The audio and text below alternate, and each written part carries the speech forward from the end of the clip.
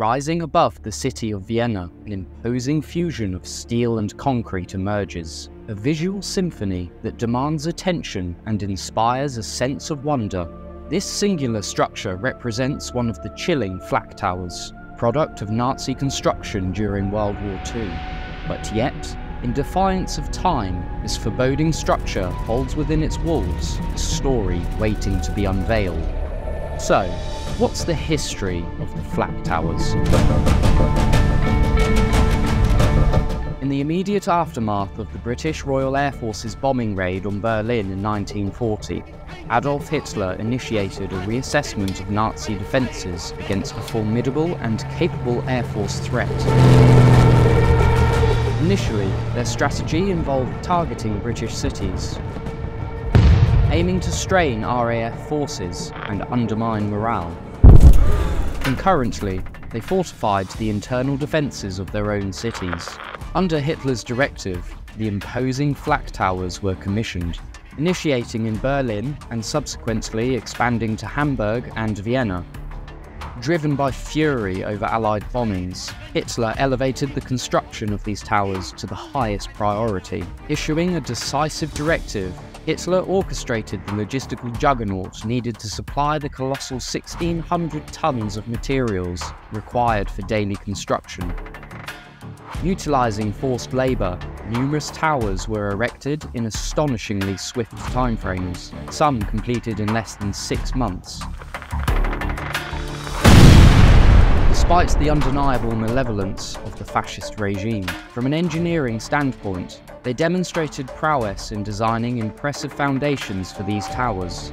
The engineers devised a strategy involving the extensive use of sand to effectively disperse the relentless shock and impacts generated by the firing of the guns, safeguarding the concrete against potential cracking. Given the constraints of targeting technology, Allied bombers faced a critical vulnerability, navigating a steady approach in the final stages of their mission, exposing them to heightened risk. Evasive tactics became an unfeasible option for the bombers, amplifying their vulnerability in the decisive moments of the mission's final stages.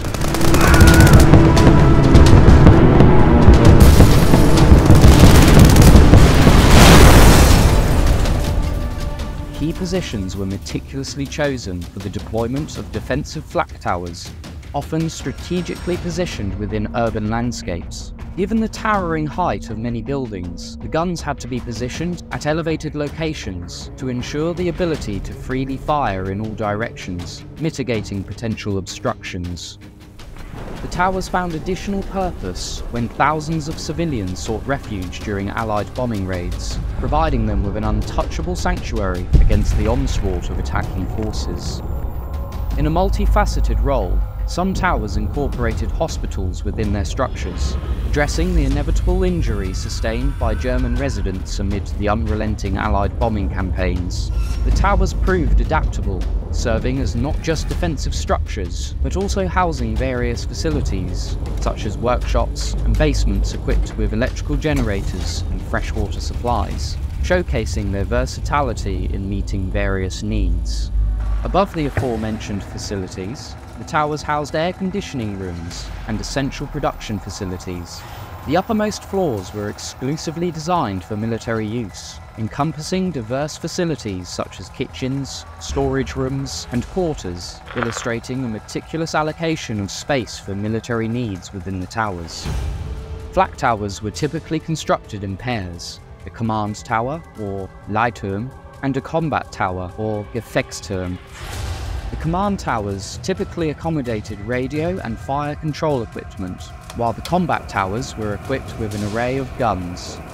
As a general rule, the towers were built in a triangular formation, strategically placing overlapping firearms in close proximity to city centres for enhanced defensive coverage. What lies before you is the Type 3 Combat Tower, the conclusive and final iteration within the series. This stands as the tallest and most modern variant of the Flak Tower, reaching an impressive height of 180 feet. The exterior wall boasts a substantial thickness of 8 feet, while the roof adds to the robust construction with a formidable 11.5 feet. As we approach, it becomes evident that the structure is comprised of conjointed flat faces, totaling 16 sides in its distinctive design. This ultimate tower deviates from the square configuration seen in the preceding types, though some attribute the design change to bolstering strength. The true impetus behind the shift was the growing scarcity of supplies during the ongoing war. Enduring multiple direct hits, the tower's robust design as a non-single load-bearing structure ensured its remarkable ability to withstand the assault, standing defiant amidst the chaos of war. Simple, utilitarian, and industrialized, the towers exude an oppressive ambience, and the architectural design bears the unmistakable signature of the Nazis. At the summit of this tower, each of the 4 enclosures accommodated a twin 12.8 cm flak cannon. In the surrounding areas, spotlights and smaller anti-air guns could be strategically placed. Astonishingly, each tower had the capability to unleash a formidable 8,000 rounds per minute, highlighting its overwhelming and rapid-fire defensive capability. While the guns mounted on the defensive flak tower proved to be formidable adversaries, the undertaking proved to be an exceedingly expensive endeavour for the Wehrmacht. Beyond the initial investment of time and money in erecting the towers, their maintenance and operational costs were exorbitant. Between a quarter and a third of the Wehrmacht's ordnance and ammunition production was dedicated to sustaining the flak force.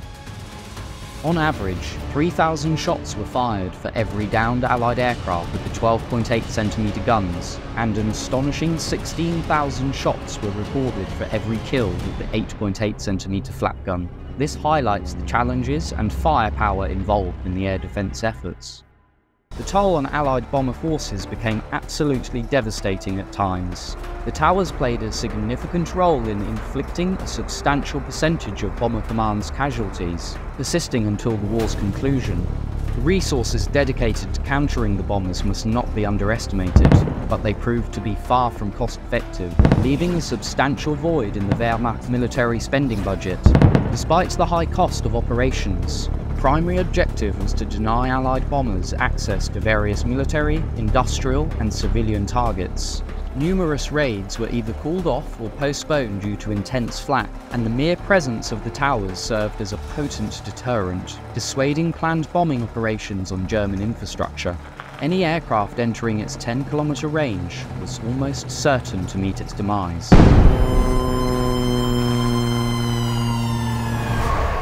Amid the turning tides of 1945, the Nazis retreated into the heart of the Reich.